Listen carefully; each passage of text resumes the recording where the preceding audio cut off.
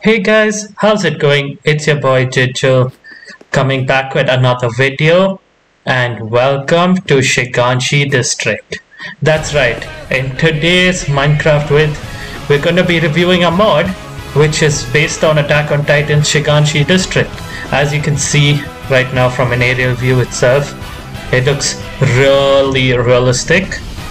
So yeah, if you want to see further reviews like this or want to keep up with the channel, please do a like, comment and subscribe down below.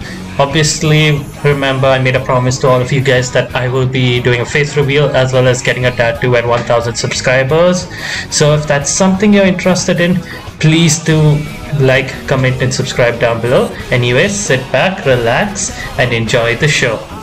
So first and foremost, the place looks very realistic, like extremely realistic. Look at that. Yeah, and let's start first by getting a closer look at the wall. Obviously this is wall Maria. The outer wall Maria right there is like the entrance gate, and we can see the Titan forest at the back. And yeah, this is exactly where the show kicks off.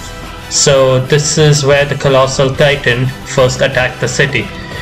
He was over here and he broke down the wall. Obviously we can see how huge the Titan would have been. It's as big as the wall. You can see some tracks over here. These tracks were basically used to move cannons all around to defend the wall. However, there were tracks all over the wall, so I guess this is a little bit incomplete. But yeah, they would basically shoot down any Titan that was attacking down. So yeah, spoiler alert by the way. So the walls are said to be built by other colossal Titans, and yeah, as you can see exactly where I'm standing right now, let me just get some night vision to show you, show it to you much clearly. But exactly where I'm standing would be where there would be like hundreds and thousands of colossal Titans, which each of them like hardened up to form the wall, and that was how wall Maria is built. So spoiler alert for all of you who haven't seen Attack on Titan, but yeah, I would definitely recommend it. So you can see over here, let's just get out. Yeah, that's pretty much it. So this is how it looks from an aerial point of view. And yeah, can you see something over there? This would be our main hero's house. Yeah, we're at Eren house, and there's Eren dressed up as an elder man. But yeah, this is Eren's house. Pretty much the sand is supposed to be the basement. And yeah, this would be Eren's house. This is exactly where, the show kicks off. I don't want to reveal what's in the basement, but let's see if that's, yeah, this would be the basement. Again, massive spoiler alerts here, but if you haven't seen Attack on Titan, highly recommend it. So let's fly out. Oops. And yeah, while we're making our way through the city, if you notice, each building is built differently. The amount of detail that has gone to the exterior of each building is just insane. So yeah, let's continue with our review.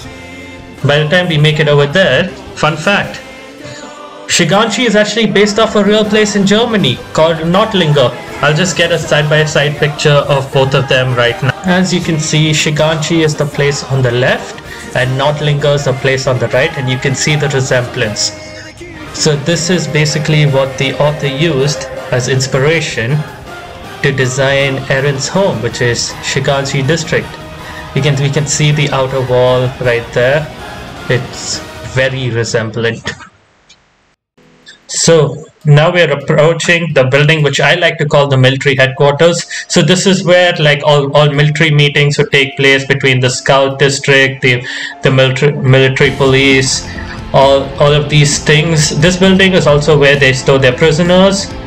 We'll see more of this building in season 4. Basically, this is the building, another spoiler alert, but this is the building the Jaegerists take over and all sort of things. We can see the military police right there, patrolling outside.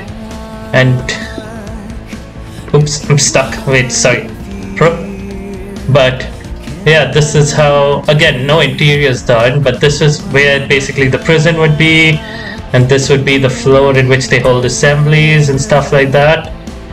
So yeah, again, there ain't no interiors, which is okay, because designing these things, let me see, no secret passages this time.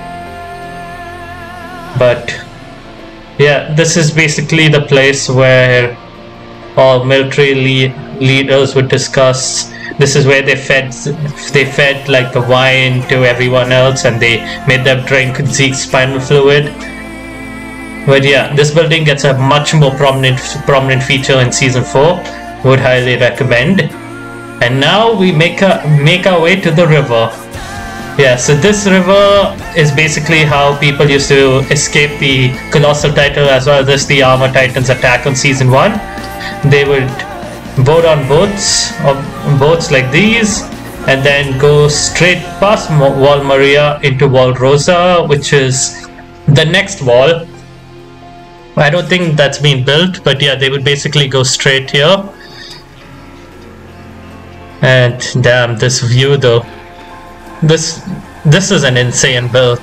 Like, mad props. But yeah, now we're at the interiors of Wall Maria. This is the gate which they would open up. And yeah, you can see how big the wall is, because you can imagine, I mean, for those of you who've seen the show or read the manga, know exactly how big it is. But damn. Oof. Let me know down below in which anime series would you guys like to be in. Like, would it be Naruto or Attack on Titan? Comment down below. Oh yeah. So here we have I believe this is where, like, they used to the training exams and all of these things took place. So, or is this the time? No, this is where all the training exams and stuff took place. Yeah, this is the camp where they train new recruits, and obviously we have the famous campfire where Eren, Sasha meet. Rest in peace. And all of them would gather around after a rough training session, eating meat buns. But anyways, let's continue further down. Let's see if there's another wall or not. Oh yeah, okay, it's just Shingeki and Wall Maria. So pretty much Wall Rosa would be the next wall, and that would be roughly around here-ish, if I'm not mistaken. And yeah, this basically the way they divided each other was based on rank. So you had Wall Maria where the common folks, Wall Rosa where the nobles, and then Wall Sina, which had all the royals and everyone else staying there. So yeah, once again, let's just take a look at on top of the wall. Oh yeah, you can see over there, you can see that they were the tracks. Yeah, I'm guessing they just didn't render on that side. But yeah, these tracks were basically used to move cannons around in case of an attack on the wall.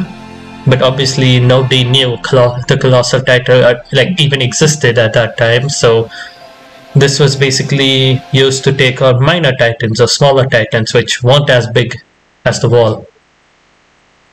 So we can see the Titan Forest over there at the back.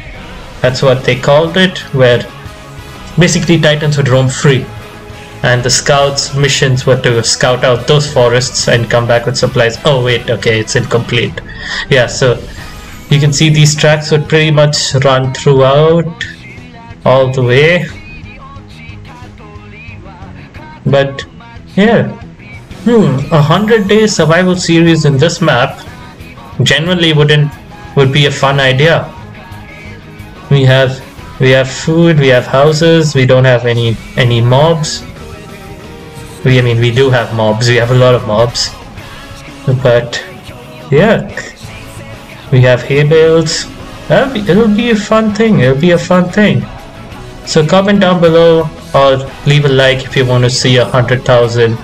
Promising 100,000. Sorry, 100-day survival challenge on this map. Anyways, thank you guys so much for watching. I hope you enjoyed this review.